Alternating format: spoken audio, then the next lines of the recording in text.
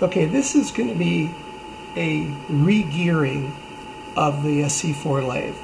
Right now, the way it's configured is the normal feed rate that you use for turning, and probably can't see it on the thread chart here, but it's it's 0.02 of an inch per rotation, and that is accomplished by an A, B, C, D of 30, which is the one I need, 120,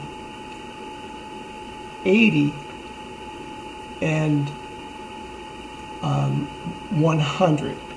I think that's right. Nope, sorry, it's another 120.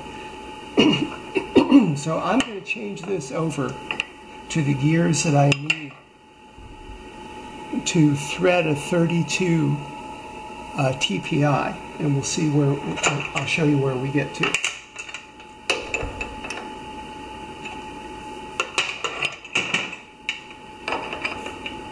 There's going to be a lot more of that kind of mistake as we go, I'm sure. So there we go.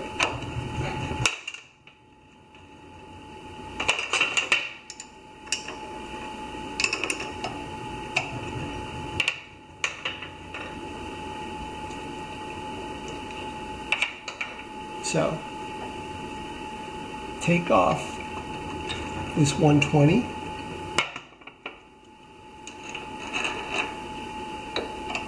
Take off this 60. I think I said it 80 a minute ago. That's not right. And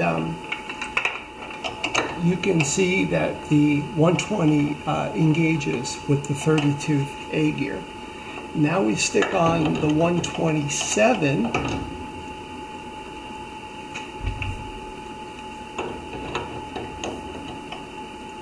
Got to get the keyway lined up.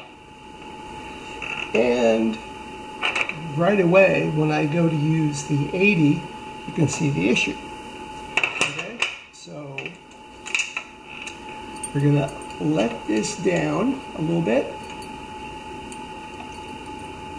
so I can work on it. Loosen up the T-nut here that holds this and slide this out until I can get the gears to engage. And there's 80, 127, 120 in the back, and the 30. You don't really need to do this, but I'm doing it anyway.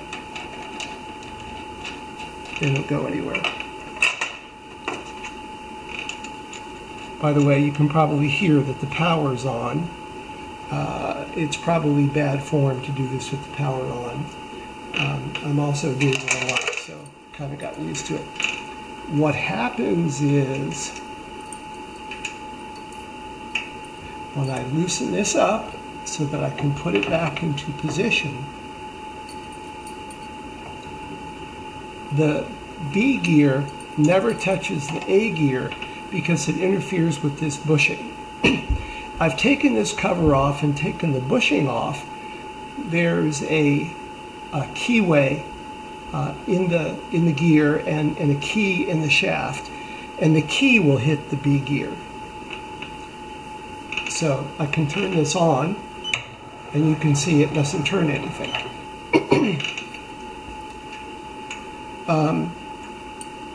Just for grins, because I mentioned this before, I'm going to go ahead and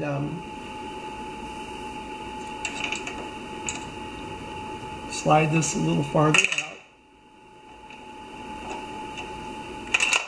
Take this off and put a 100 gear on there, which happens to come up right here.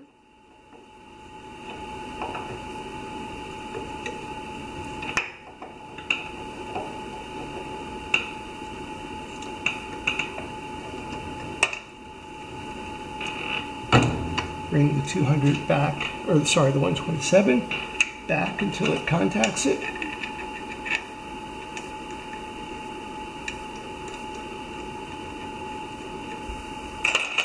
And now you'll see that it doesn't even get as close as it did before.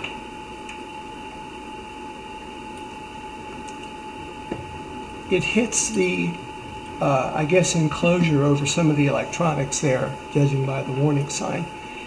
And it won't even get any closer to this. So my experience is that once I get above 70 teeth here, which is before it's a coarser pitch than 32, once I get past that on this position, I can never get this to engage again.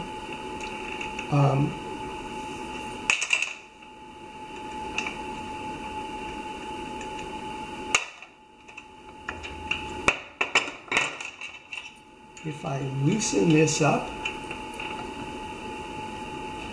bring that in, get the gear into the position where it might actually rotate and grab it, I can't. It's too close.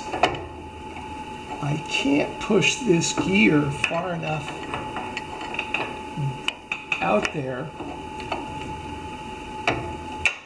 So I clear the housing here. Sorry, this is the wrong gear. This is the 80. I'm back where I started from. The 100 for the 40 TPI. I can't push that far enough out to get the gears to mesh, and certainly not to grab that. So it appears that the thing is just incapable of doing those threads.